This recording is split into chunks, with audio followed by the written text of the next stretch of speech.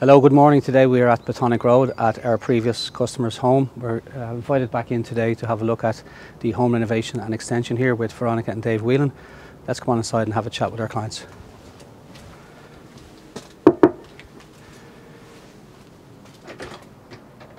Hello, good morning. Good morning, Christopher. Come in. Good to see you again. Thanks a lot. Great. So Veronika, we're here in your front reception room. I remember when we first surveyed, when we first met, it needed full repair and renovations on joinery, flooring, painting. A nice getaway room, reception room versus the back, which is more open plan and spacious. This is very original, and we even kept the windows. As you can see, the room is not finished at all, and we really spent just evenings here just watching TV, Dave and I, but Julian plays here as well. But yeah, this room is very far from being finished, and it's going to look much better. I do have a vision. I just, step by step. Yeah, I know a lot of the rooms are not fully interior decorated just yet.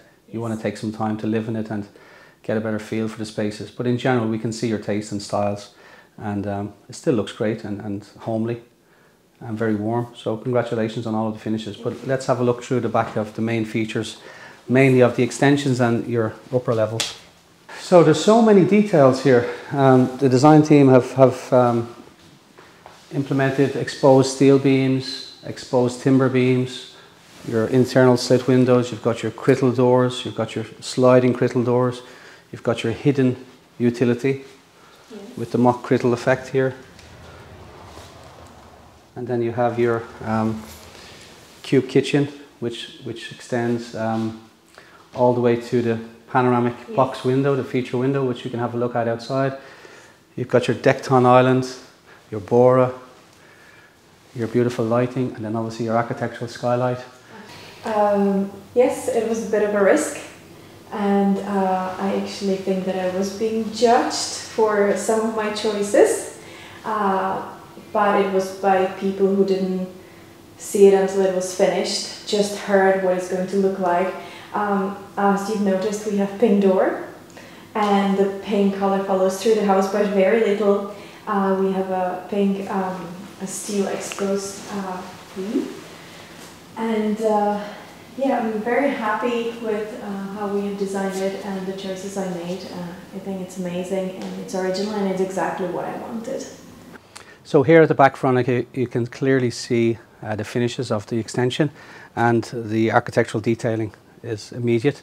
You've got the oversized 2.6 doors, triple glazed sliders, your feature box window, your zinc cladding on the flat roof and part pitched roof, and then obviously your cedar cladding decorating the walls and some of the garden space. Are you happy with how this resulted in the final finish? I love the wood, and also I love the industrial look of the black frames. Very happy with that. The box window is just amazing from the inside and from the outside. Yeah. And as you said, the oversized door, it's just, it stays open all day long, and it brings so much fresh air inside. And I'm very happy that we actually went for the extras. And usually we finish with 1 meter concrete or footpath, and it's usually for drainage, downpipes, rainwater pipes, AJs. But to get something worthwhile for a barbecue area or seating area, you sort of need 8 foot, up to 3 meters ideally. And I know it's an extra investment, but I think once it's finished, it's worth it. And when we have the weather like this, you get the benefit for the family. And if you step back and look on the upper levels, you can actually see the architectural design details of the bedroom and bathroom, and the attic conversion with the dormer, which mimics and reflects the finishes on the ground floor, which also has your zinc and wood cladding, and the beautiful facelift to the building, which is the exterior insulation, 150mm wall insulation, which you've selected with a... So overall, the whole, if you look at the before and after image of the back elevation, it's a full transformation, isn't it? Absolutely. No, it's a completely different house from the outside and the inside, and it's not that it looks great, but it also works great, and the work is a great quality, and we know that we won't have to do anything to the house for a very long time. So Veronika, this is the main bathroom, and obviously with your design input here with the design team, you went with your pink again, which is reflective of all of your project from the front hall door throughout. You've got elements of pink in all rooms, but it worked out great. The bespoke shower, non-standard shower tray, the fully tanked wet room, your tiles, your vaulted ceiling, Juan's beautifully designed skylight above the bath. That triangular roof profile is visible from the outside and inside. And then obviously you have your milk frosted glazing with your floating toilet. I think it worked out great. And you also have your wash hand basin here, hidden. So here we are in Julian's room. I know it's not fully complete yet. You've done some murals yourself and Yes. selected your paint colours. How do you find how this room worked out for you? So again, I wanted something really nice and cozy for Julian, and I absolutely love this wall. I'm very proud of myself for doing it. And yeah, as you said, it's not fully finished, but it is nice and cozy and natural colours, and I think Julian loves it too. Great. And here we have a great view of the fiberglass roof, the architectural skylight, the zinc, and you get a better idea of the building works on this level and the complexity of the building works. I think Villiers and the Nuhaus team done a great job for implementing the steel beams. The drainage here was difficult, the return level landing, the attic. It was a really complex renovation, and you can see from the higher levels the amount of work and the scale of the roofs versus the original conservatory and glass roof that was here originally. I want to say a big congratulations to the Nuhaus team as well. I think they've done a great job on site. Yeah, absolutely. Let's have a look on the upper level and the attic and ensuite. So as part of this project we fitted a new stairs, a handrail, and that went from the ground floor up to the attic level. You can see the carpentry team's finish here. Standard newel posts and oak handrail. So we're now up at the master bedroom, the attic, with an ensuite and walk-in wardrobe. Some of your wardrobe is still out on the floor, Yes. but the headroom here is great. The finish again for the renovation was amazing. I know the old attic was poorly insulated, and the Nuhaus team fitted a full engineered steel beam, timber structure, portal frame, and fully airtight membranes were fitted. So the BUR rating was also increased. But it's like a new room. It's great. Yes. How do you find it? No, it's great. It's very cozy here, and Plantech and Nuhaus did a great job insulating it, and it's really warm. And as I said, we love this room. And as you said, it's not finished. We're missing wardrobes, but we want to invest in a good fitted wardrobe. So Yeah. again, that's something that has to wait, and Yeah. we don't mind. But yeah, we're very happy with my selections. Great. And then you have your beautiful skyline here. Also here the original slate was replaced. The main roof was fully replaced. You can see the return level was also replaced. New skylights. The ridge tiles were refitted. The chimney pointing was done. The LED flashing. Ensuite you've got over 2 metre head clearance, and even within an attic space it's possible to get a comfortable ensuite. You've got your mechanical extractor, and you also have your skylight, your Velux window skylight. Your comfortable walk-in shower and tanked area, and obviously the beautiful tiles selected by Veronika. And then obviously here you have your attic storage. So here you have your plant and services. There's some family storage in here, but you can see the tanks and you can see the airtight membranes. It's an overflow space for the family across the whole eaves. So yeah, I think all in all it's been an excellent attic conversion as a separate project to the rest of the home. This was always an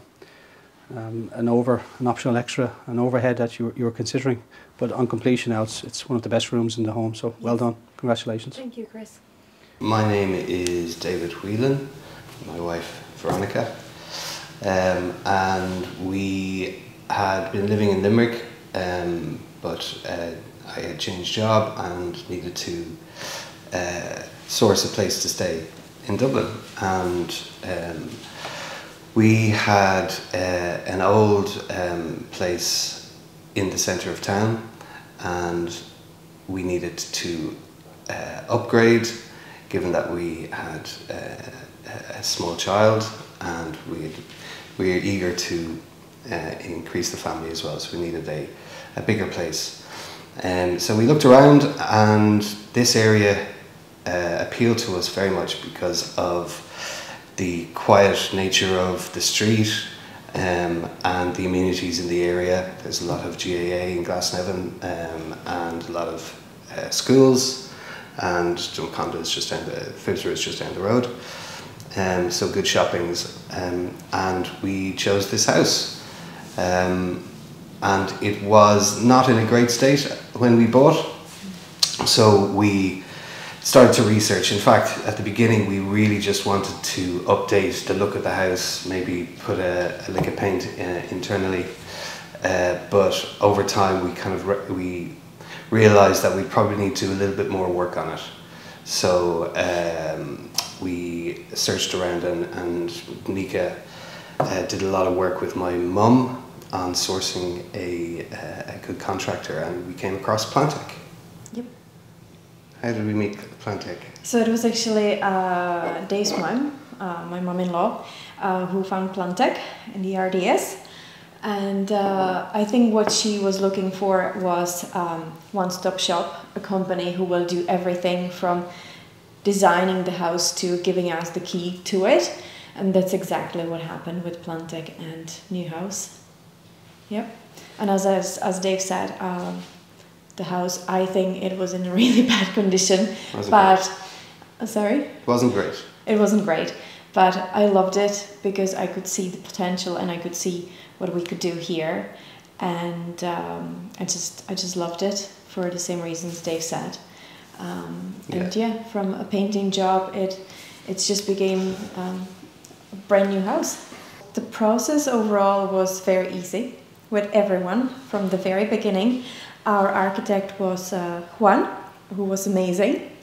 I mean, I was the one who was doing most of the meetings and the work and everything because Dave is working full-time and he was busy. But I enjoyed it, even it was stressful at times. But I mean, from the initial visit with you and Juan and all the rest of the people, you know, I have been asked many times what I want, what is my vision.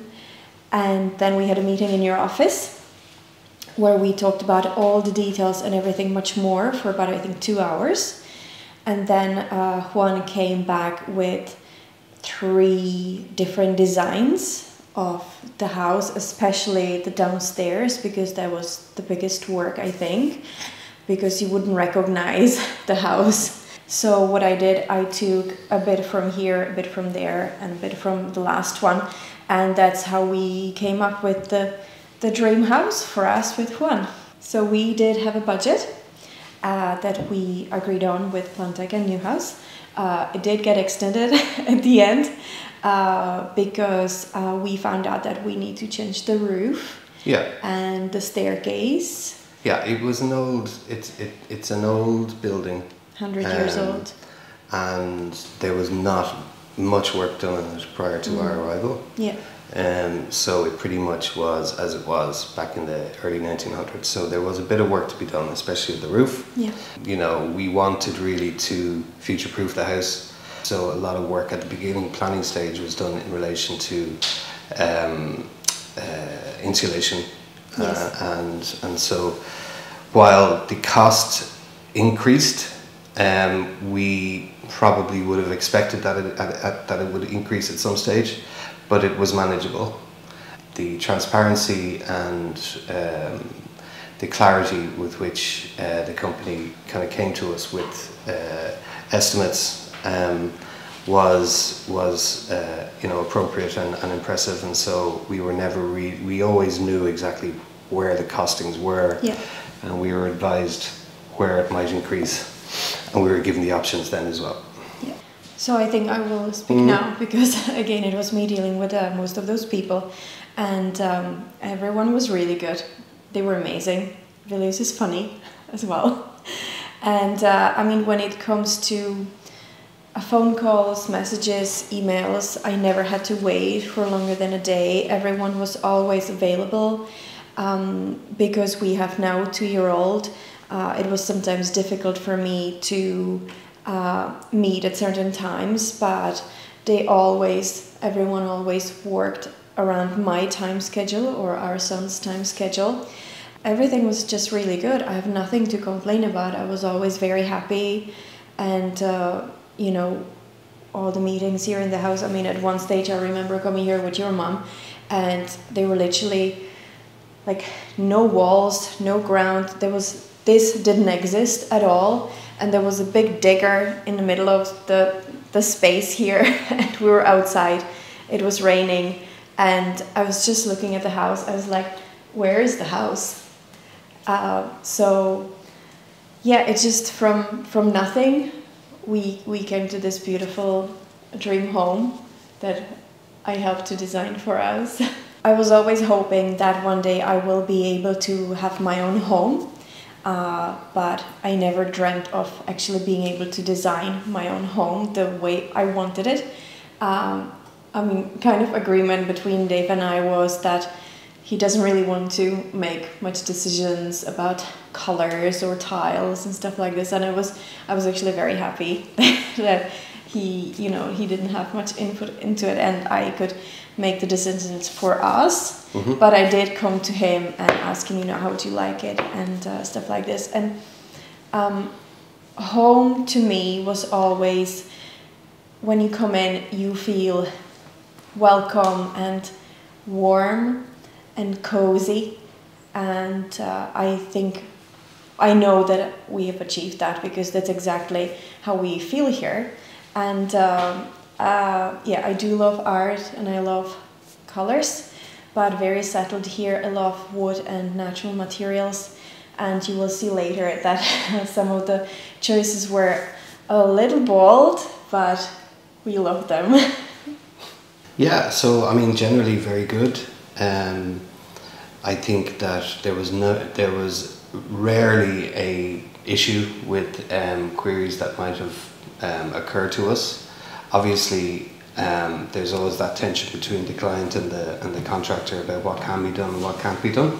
And I think we had an issue with the bath that was too big, and we wanted to keep it. And eventually, it was there. I mean, there was discussions, and eventually we came to an agreeable position.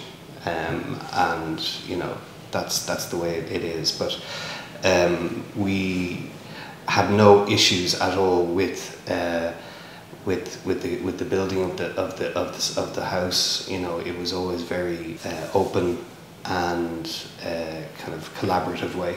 Even though at the beginning we didn't foresee doing such a massive big piece of work, when we decided to do it, the whole point was to, as I say, future-proof, so that in relation to heating, materials, future issues, risks that might have occurred, that we'd head it off immediately. So I foresee, given the quality of the work done, that we won't have any major issues going forward for many years, touch wood. But this, so from our point of view, everyone is different. From our point of view, I think we really just wanted to get a massive job done and over with. And it took a while, it took a lot longer than we thought, in the sense that from the beginning, coming up to Dublin first. But at the same time, I think that it was a very good decision to make for the future. So in respect of homeowners, if you want to say anything about that, but from our point of view, it was to try and make it as future-proof as possible. Yeah, I think I'll just add that I would definitely recommend people to think about who they are, their lifestyle, if they want a family, if they have one, how old are the children, and really about if they have that chance to do this big job, to do exactly what they want, and find a company who will work with them and who will make those dreams happen for them. I agree, and also I just add that for certain neighbourhoods as well, it's very good to talk to neighbours and to knock on doors especially if you're in a terraced estate or something like that. Yeah. Thank you very much. Thank you. Thank you. I will speak for myself and for my husband, but we also want to say thank you to you, Christopher, and the whole Nuhaus and Plantech team. You have been all very amazing and a pleasure to work with from day one until today. So thank you very much for everything.